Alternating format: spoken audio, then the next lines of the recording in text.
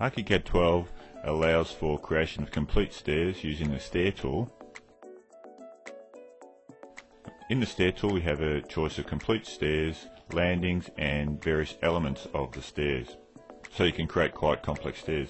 There's also the ability to create custom stairs, and that's available from this button right here. If we click on that, this palette opens up. There are several shapes of stairs available, and parameters for each of those stairs can be adjusted and can be set in a customized way. This tool also allows the creation of ramps in several different types of shapes. We'll have a look at stairs. This is a new stair, the single winder with a U-turn, particularly applicable for Australian conditions. And let's just select that one. And now we're presented with a stair maker dialog box. In here you've got a number of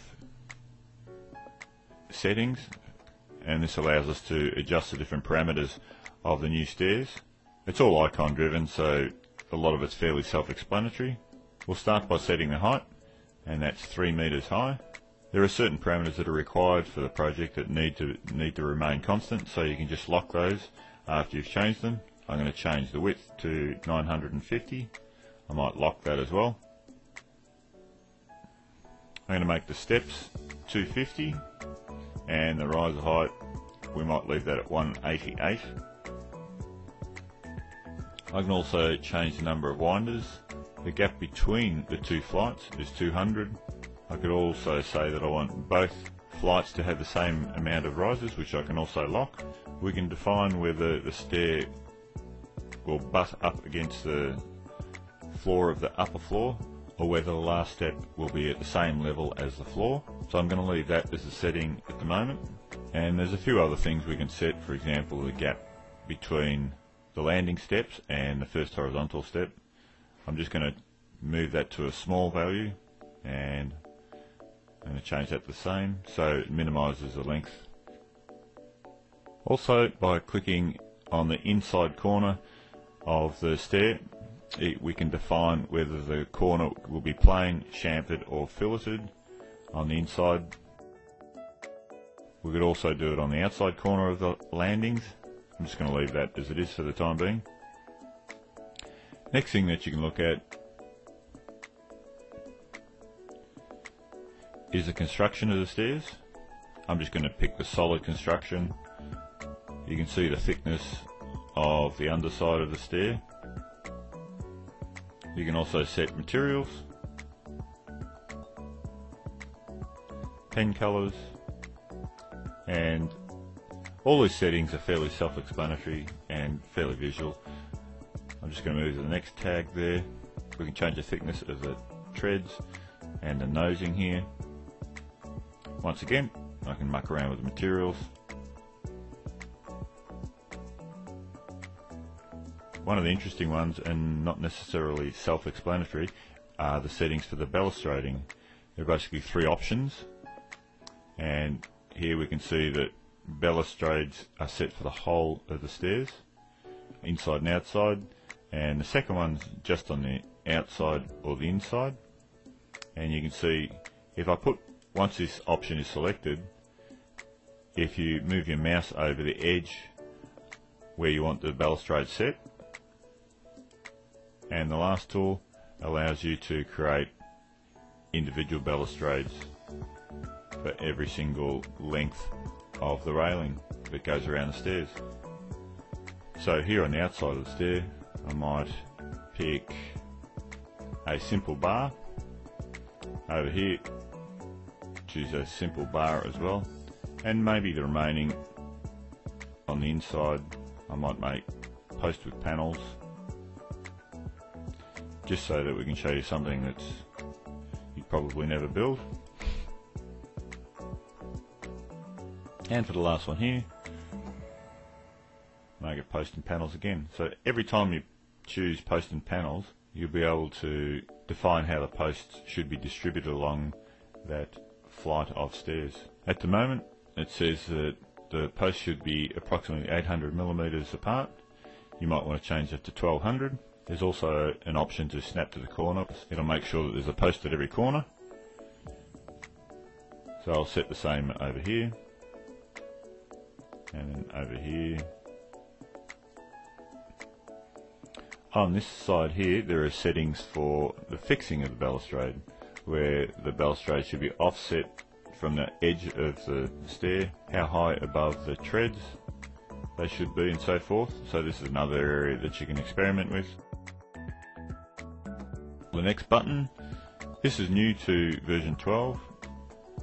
This allows us to set up the visual presentation of the stairs once you've actually placed it in plan. Once it's inserted in plans, you've got different types of representations for the home story, as well as what happens on the upper stories or adjoining stories.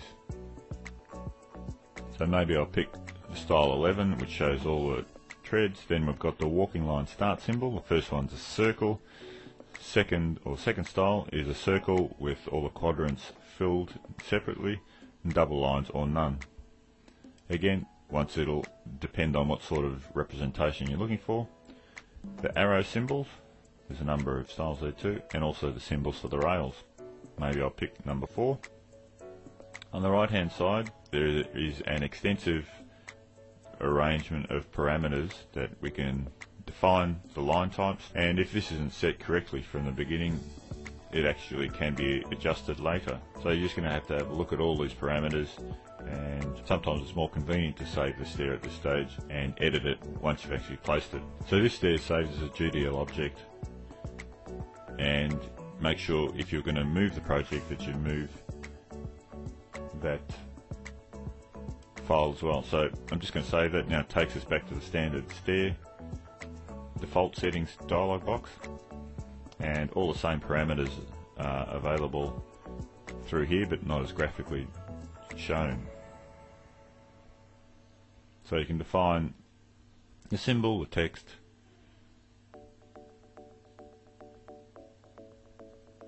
and the appearance of the text, and everything else that we saw before. Also the 2D symbols, that's also shown as well. Now there's a whole range of settings there that can be changed once again, and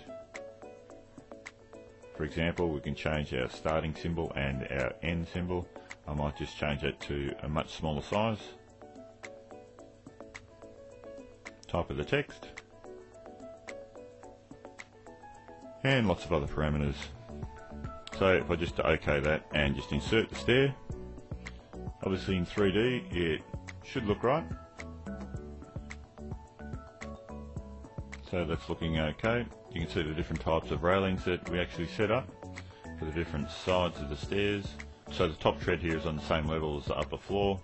Once it's actually inserted, whether you want a 2D or 3D view, you can always select it and click on this button here, and then now we can edit it in much the same sort of way that it was in StairMaker. So for example, if I wanted to get rid of some text, I could expand the text display and rise and run text, turn it off, go OK, go back to the floor span. You can see that the text or the writing that was there is now gone. You could also adjust the symbols for the arrows and the starting points and so forth. The other thing that you can do is select the stair, go back to the stair settings, and with the stair selected, hit edit stair once again, and that's the stair that actually created the stair as well, and click on that and it takes you back to Stair Builder or StairMaker. So here we could change the parameters, for example the winders, and adjust the flight settings. We could also change the construction type. Hit OK. It takes a couple of seconds to rewrite the GDL object, and if you hit OK, and now the stair should have changed a little bit.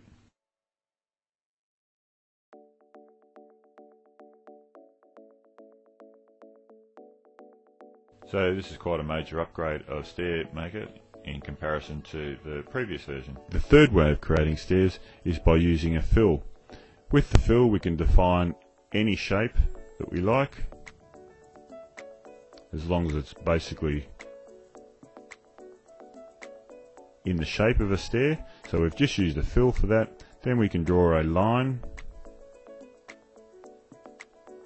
through the object defining the direction of the stairs, and now select it, the line and the fill, and then under the design menu we go create stair using selection, and over here it's selecting this icon here, and I'll push OK, and here we have various parameters, and I can work through the same parameters as we have with other stairs. So once we're happy with the stair, we can push OK, and once again I'm going to save it to the same place. I'm going to call this strange stair, push OK, and then I'm going to just delete the fill, and I've got my original stair here, and I might turn the story sensitivity off once again, push OK. Now if we go to the 3D window by pushing F5 on the PC, F4 on the Mac, we can see the new stair. This also works with curves, so if I have this fill and drew something that was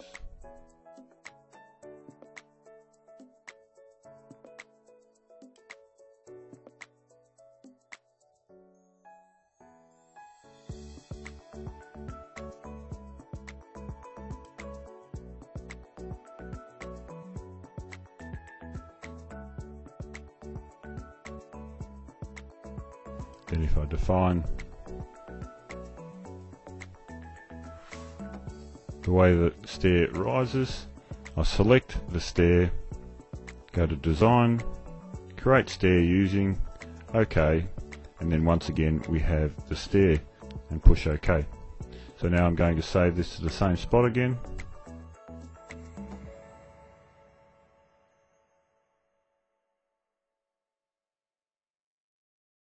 and delete the fills, and if we go to the 3D window again, we should have the other stair as well. So there's quite a few tools there to help you create stairs, and even after you've placed the stair you can actually edit them. So if I wanted to edit that, I just select it there, and if there's editing to be done that's beyond the scope of the dialog here, I can just click on this button here, and select edit this stair. Let's just say I wanted to chamfer or fillet this inside corner to say 800 millimeters, push OK, and chamfer this one and push OK, OK, and then we'll see that that has been changed. And I can also change the balustrades at any time.